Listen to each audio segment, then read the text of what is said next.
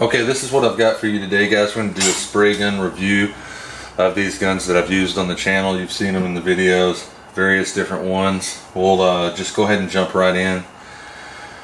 And we'll start with the Sharp Graco FX3000. It's the Finex. You know, it's a super high quality gun. This used to be my budget pick for any spray gun. I've seen this gun really stacks up really well against guns that cost 3 times as much. It came with the metal cup. It's got a 1.3 tip, and they offer it in various different tips. You can get a 1.4 if you're into that, and all that. But this thing's a monster. And if you were gonna buy a gun, and you can't go wrong with this gun. This gun is excellent. It's all metal. It's heavy duty. It's got the two extra holes here. They keep the pattern looking real good. It atomizes. The only downside to this gun is it doesn't have the largest fan I've ever seen, but it does have a very large fan for a gun that's this small in the hand. It's a pretty small gun. It's compact. I can't say enough good things, but like I said, one con would be that the spray fan is not as big as some of the others, but that doesn't mean it doesn't produce quality. The overlap with this is about 10 inches. From here to here you get that kind of spray pattern, and that's totally workable if you're going to paint a car. So great gun. No one's asked me to review it yet, and I figured I'd go ahead and throw it in there because this is one of my favorite guns. Now the next one I'll talk about is the Astro Europro HE. Now I said I was going to do a review on this gun, and I am. This thing is a beast. This is my new favorite gun. It costs like $89 versus this gun, which costs around $130. I will say this gun atomizes slightly better, but it has a small fan. This has a monster fan on it. It's really wide. It can pound down 2-to-1 clear, because that's what I've been using. I've only been using this gun since I got it. I wanted to review it and see if it really could do a good job, and it does. And for the money, it's like $89. All metal construction. It's easy to clean. And if you break it, it's $89, so you're not out a ton. It's got a plastic cup though. That's a drawback to it. Another drawback is it is easy to get clogged with thicker materials. So every time you use this gun, you really need to pop it apart and clean it, which you should be doing anyway. If you have a gun cleaning station, it makes it easier. But you know, I usually keep reducer in all my guns. All the time anyway when I am in the painting session, so that's not usually a big problem. But the finish you can get out of this is unbelievable. It will lay down, it pounds clear down, and if you keep your eye on it, you know, you can stack your coats up and get a real nice level finish, and it is a good gun. It does what it says it's going to do. It's a very good compromise of a European. You know, it's made in Taiwan. As far as Taiwanese goes, it's really good. Astro's been doing it a long time too, since like 1980, so they've been in the game. That's why they have the little bit better guns. Now we have this Anesta Wada, this beast. This has a small fan. It's not nearly as big as the two that I just showed you. But this, if you're going to be painting a Toyota, a Honda, a Nissan, and you need to get very level and thin coats, you know, you don't want to put tons of clear coat on. You kind of want to restrain it. If you had lacquer and you wanted to do furniture, then you want to put a very thin material, very thin coat on with very good control. I would say the W400 here, it has all of that. It's going to give you the control. It can put out a good paint job. but all these guns can paint, you know, they can all put paint on a panel. This one puts it on, and it, you know, it does it in a way, you know, 2-to-1 that I ran through it. It does it in a way that, you know, it's got a lot of finesse for the money. These roughly go for about $100. So, very budget friendly.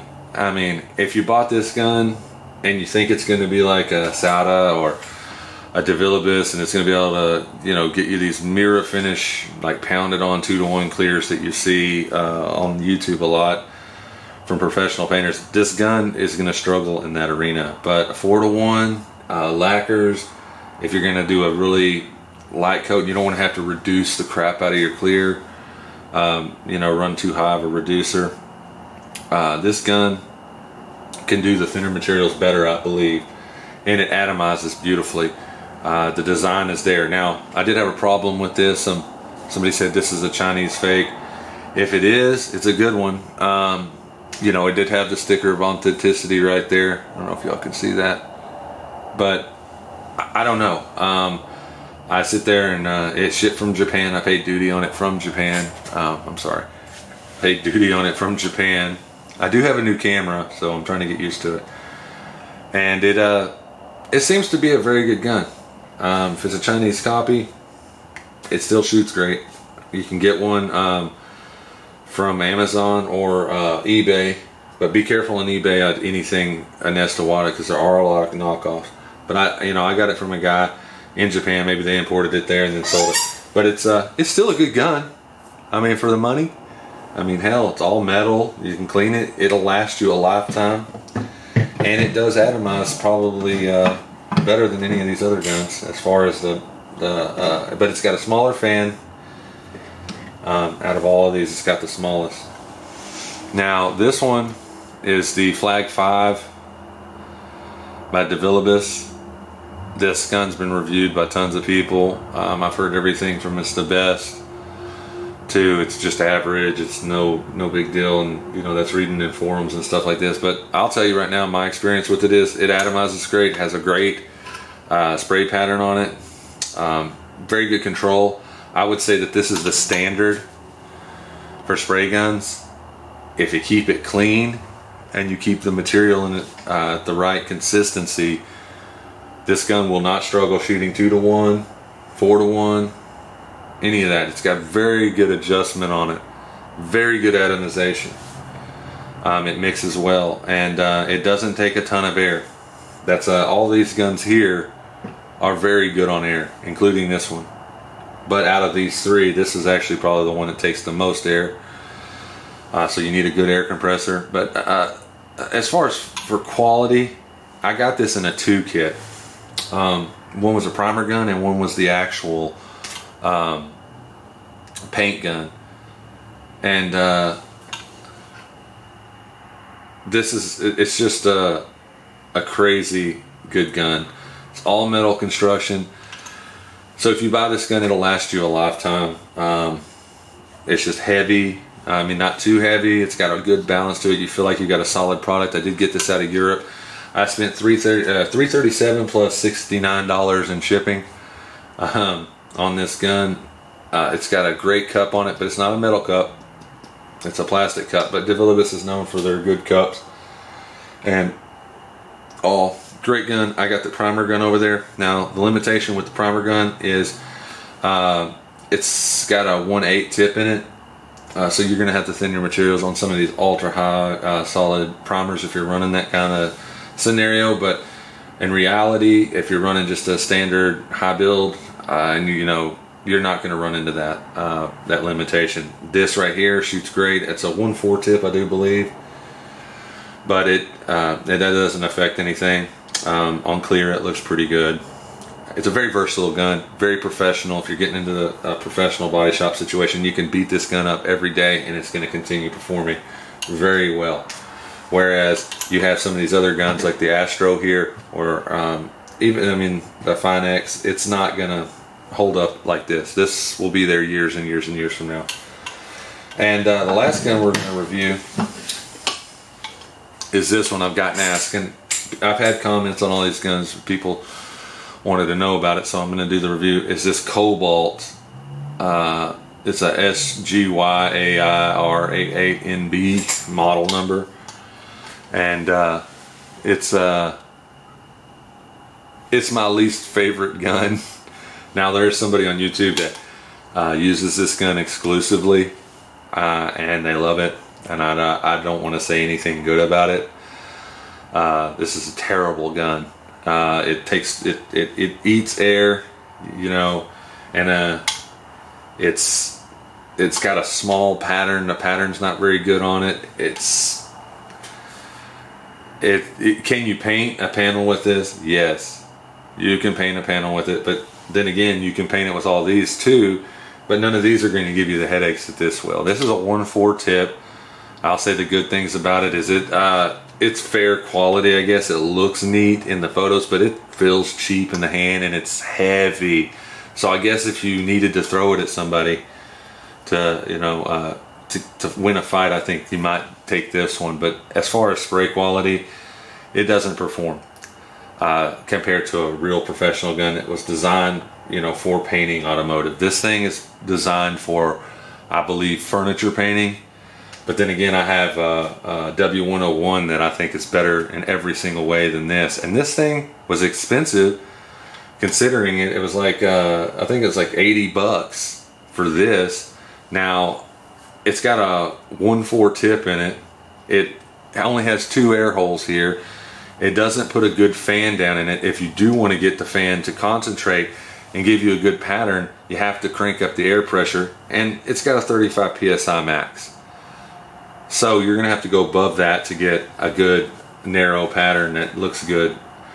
And you know, there is one quality. I do like the pattern, the fluid, and the airflow. It's labeled here. So if you were a beginner and you bought this gun, you can mess with this. But as most of us already know, and if you're on YouTube, you know, you crank out the fluid all the way. You run the airflow all the way out, you know, and that's usually right here. And then your pattern is really the only thing you're going to tweak too much on a daily basis. And then your regulator is where is going to be down here, and that's where you're going to adjust your air pressure. So having that labeled, I don't mean to bash it. I can paint with it. I did paint some stuff with it, but there's too much to overcome with this gun, and the price is too high. Do not get this gun if you're at Lowe's and you're like, I need a paint gun. Go on Amazon, have them ship it to you 2 days. Wait. Or go to a professional auto body shop and buy you a really, really good gun. But as far as all the guns go, the Cobalt I bought just a review. I wanted to see. All these other guns I use. This W400 is one I haven't used a lot of, but I'm going to use it for furniture and stuff like that. I'm going to use some thinner materials through it, some lacquers and maybe stuff like that on guitars. But it's these 2 guns right here, you can't go wrong with. The Finex and the Astro, I can't say enough. If I had to pick one gun off the table right now and say, okay, I'm gonna stick with that gun for the next few months, I would say the Astro is the one, because the cost to performance ratio on this gun is so skewed. It's I can't say enough good about it. I mean, it puts out a monster fan, and the primer gun, y'all seen me shoot with the primer gun. I was so impressed with the primer gun. I had to know if it could, if the clear coat equivalent would put down a nice 2-to-1. And I've been shooting. I've shot through every one of these guns. I've shot this Rio Flex ultra high solids. That's 65% right there, guys. Solids. It's super thick. I've shot all of this through all of these guns with a 10% reduction mixed to the 60-minute cure time. Now in the next segment, I'm going to show y'all some panels. Like I said, if I was going to pick one, I'd pick the Astro. But in the next segment, I'm going to show y'all some test panels. Y'all asked for that too. I think that we've kind of reviewed some of the stuff that I've been holding off on. And so, let me get that shot set up. And okay guys, now we got some panels here. Yeah. Now I've gotten a lot of requests to spray out some panels and with clear and get into for the Rustoleum stuff. That's what we're going to be talking about. Talking about the old Rustoleum stuff again. And I've gotten a lot of questions and comments. about the Rustoleum, mixing them, and what we've talked about in some of the previous videos, and I'll pull out the other stuff. But I want to show you, I sprayed these sign panels. I didn't do any prep to them. They're just straight out of the gun. I wanted to see what the effects were going to look like, so the finish wasn't quite as important to me. But this one is black. This is a black base, and we have clear coat. Let me see. We have a clear coat in there, and that's just the Rio Flex clear coat with the metal flake in it. And this is that hollow, that green hologram over a black base. I mean, I think it looks pretty good, you know. And that's the effect you would get. You kind of get a transitioning color. It goes from green to blue to yellow or goldish back over here. And that's a good one. I like that one. These are just for ideas and effects. Now on this one, I shot it with, it's kind of a different one too. This one was shot with, just sprayed, the base was sprayed, and it's just Rustoleum hammered. And I went ahead and I took some of the mica powders, and I took a toothbrush and I flicked it in there. I got it in there, and I flicked this in there, and I kind of dangled it over the top and just kind of dropped in some of the powder, because I wanted to get this kind of powdered effect. I don't know if y'all can see it because it's kind of a detail, but I did it. I wanted to see it, and I needed to use these colors to get a really good contrast. I mean, I know they don't go together. Light blue and copper really don't go together, but I needed to see the powder. I wanted to see how it laid out. So I basically painted that. I laid a clear coat down here, and then I did that, and then I laid another clear, let it settle, and then I laid more clear over the top of it.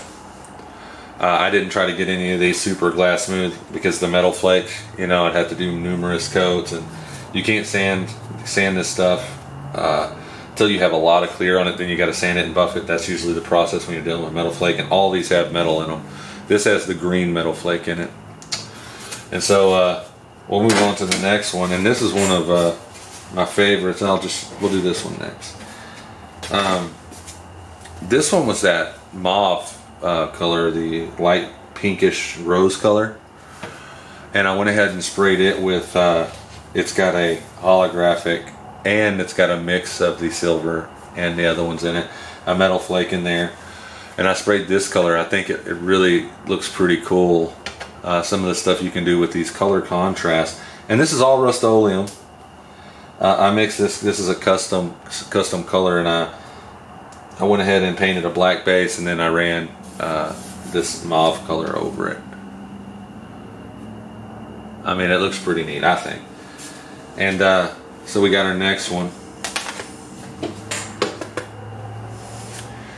And I really like this one.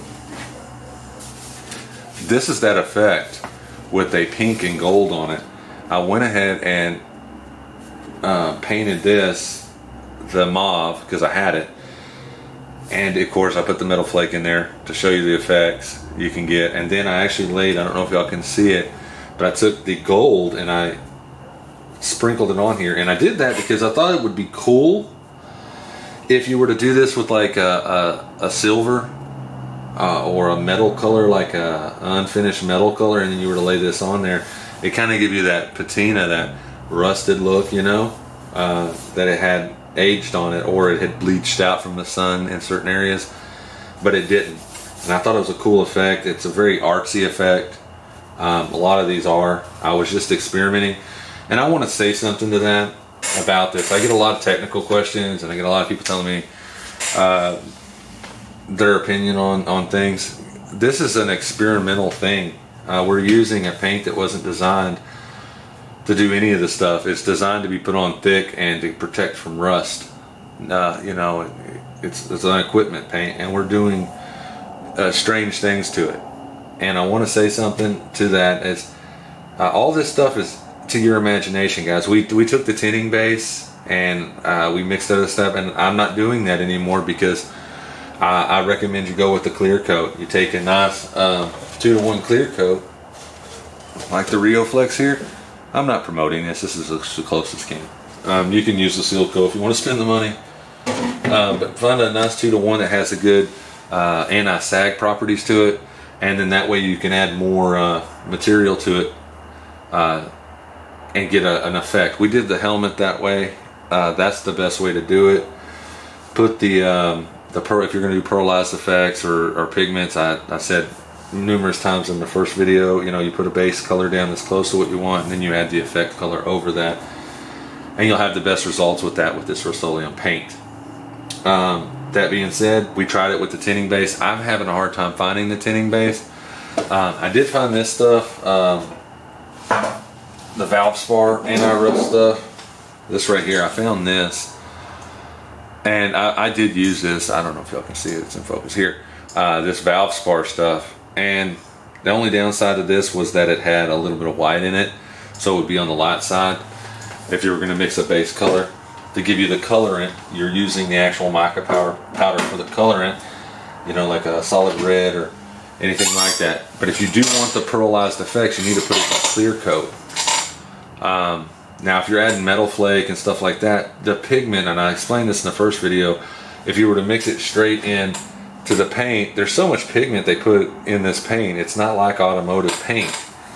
Automotive paint is, you know, if you let it settle, and some of them, it's almost clear because it's a tinning base, you know, or it's a clear base, and you have to mix it up real well, and that's why mixing is so important while you're painting, because if you don't, it'll all settle in the bottom of the gun and you'll get streaking all over the car. I know all about that stuff, and with this paint, it's so thick that if you were to add mica powder directly to the paint that you mixed, you're not going to see hardly any effect. Now I did do it, and I added like 10 or 15 grams to, you know, 2 or 3 ounces of paint, and yeah, you could kind of see it. I showed it in the first videos that I was talking about this on, and yeah, you could kind of see it. It gave you a little bit of an effect. But that's the whole point of this, is it's an experimenting thing. If y'all find a different way or a better way that y'all are doing it in your garage, by all means do it. I'm just saying that I want to inspire people to try to, you know, do different things. I don't paint cars with this stuff, guys. This is for tractors, trailers, industrial equipment. That's what I use it for at my job and at home. But I thought it'd be nice if, you know, you have an old car, you don't want to spend you know, $800-900 on paint. You might be able to get away with doing it this way, and then put a decent clear over it, and it may last you a few more years. You know, you got a old car for your kid, you know, it's their first car, you put a little paint job on it, and they don't want to be driving around with safety blue, safety yellow, or safety red. You know, those colors are kind of basic and not very forgiving on the eye. But that being said, we're moving on. I did this one, and then these two are kind of unique. I kind of did a fade on this. Now, guys, realize these are just test panels. This had a silver base, and I went ahead and laid gold and orange mica powder over it with the tinning base, and it kind of gave me that kind of little effect there. And, you know, of course I did a gradient kind of deal, and I really liked that one. And this was a satin clear that I put over these, so it doesn't have any shine to it. And I thought it was pretty cool that you could get that kind of effect. I thought, hey, that'd be great for like a frame, that gold on a frame or something like that, and you still got the protection from a clear coat with a nice satin. And I thought it would be neat. And then I did the same thing with this. Now I do think this would look cool in a frame. This is the hammer tone paint painted over black, and then it's just got a basic satin clear over it. And I don't have any more. I'll show it to you. But yeah, I had a can of this satin clear, and I just put it over there, and I thought, wow, that would look killer. I don't think you can pick up the detail if I get closer, but yeah, this would be killer on a frame or something like that for your truck or car if you were redoing a vintage thing. And of course they have the different colors on the hammered. I mean, they've been covered. A lot of guys know about this stuff. I do like the way it crackles. There are actual ways to do it. There's another guy on YouTube that does this, and he actually uses a spray gun and sprays in and uses a chemical that creates this dimpling effect. But hell, for the little hammered tone finish in small projects like a mailbox or something like that, that you wanted to have a cool little finish, and then you put a matte clear over it. I think that's pretty cool. And for a frame or something to make it different, if you were doing a restoration on an old car, you want to spend a ton of money painting a frame with high-end epoxies and all that nonsense. But anyway, those are the test panels that we did and I shot for you guys. Now I'm going to pick you up and show you two more, and I'll show you the fender here that I did. So we'll walk around on that, so bear with me, guys. I did get a new camera. It's the Panasonic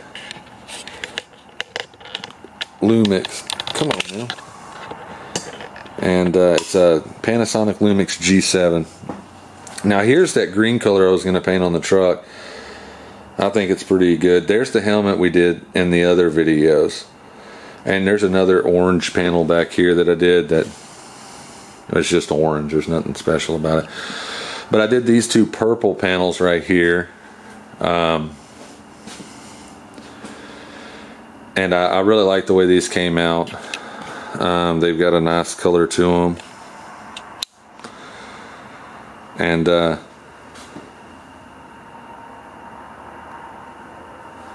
as you can see, I don't know if the camera is going to pick it up, but I think it's trying. Now on this one, I did a different effect on it. As you can see, it has rainbow flake in it. And what I did with this one was I took a bag, I painted the black on the back, and before I put any purple on it, I went ahead and laid the purple down, which was a lighter purple than this one. But I laid the purple down, right? And then I took a bag and I just dotted it. I wanted to see if I could show y'all some of that kind of stuff that we do. Little custom tricks, and I actually ended up getting some gold flake and flicking it in there too. Just wanted to see how that turned out. But yeah, that one is a custom little thing you can do to get an effect, like a textured effect on something. But that's all up to you. Like I said, I was experimenting with this. I thought that was the entire purpose of this.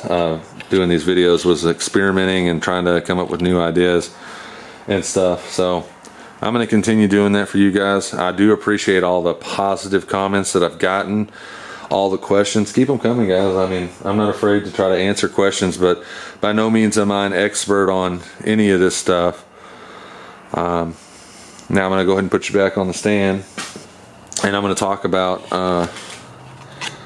some of the automotive projects and what happened. Now, y'all might be asking yourself, hey, Wayne, you said you were going to redo some heads. And I did. I got studs in them, but I have to have them checked out to make sure the heads are good, not cracked. And they're Vortec heads out of a 96 Chevrolet truck. Now here's the deal. I know I've told y'all, I bought some property, and these videos are going to be changing in their content. I'm not just going to be doing the painting all the time. I will try to continue to update you on new ideas with the Rustoleum stuff, and we'll try some more stuff with the custom powders and pigments and stuff, and we'll see what we can do. But as of now, I need a truck because I need something that can pull my tractors back and forth out to the property.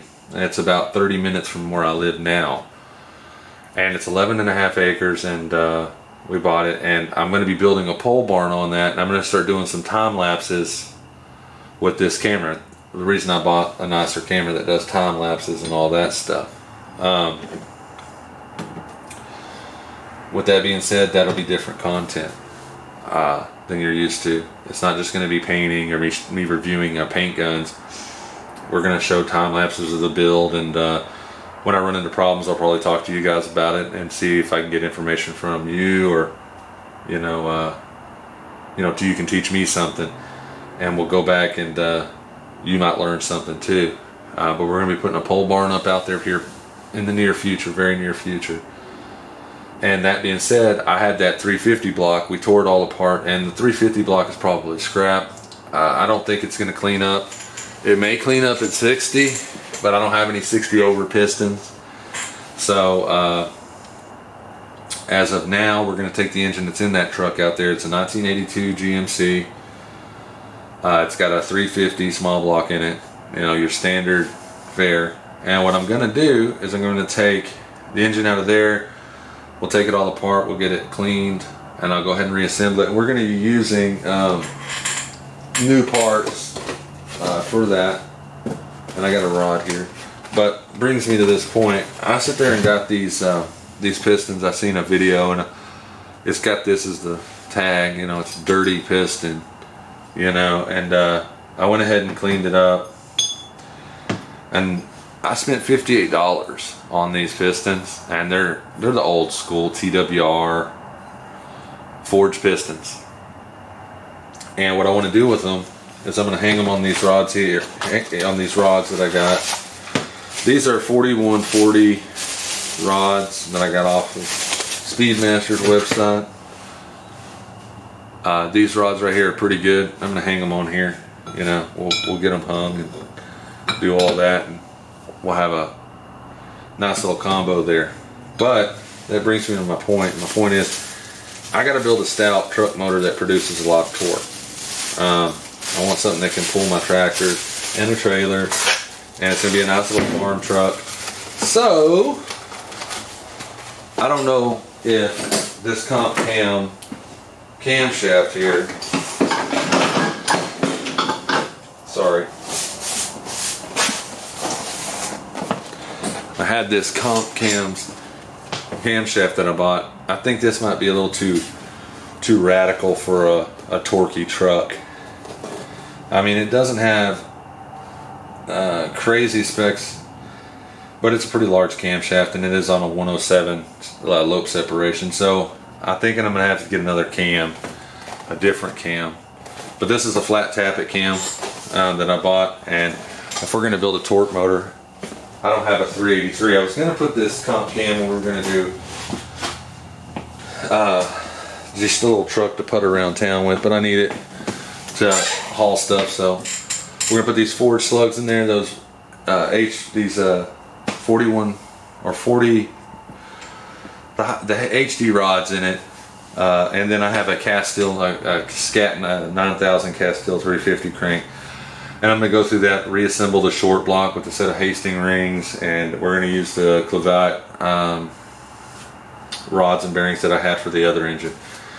But I just wanted to show you, I went ahead and cleaned them up, and they actually look pretty good. I don't think they were run very long. I mean, I don't know if y'all can see, but the skirts here, they don't look like they've been scuffed at all.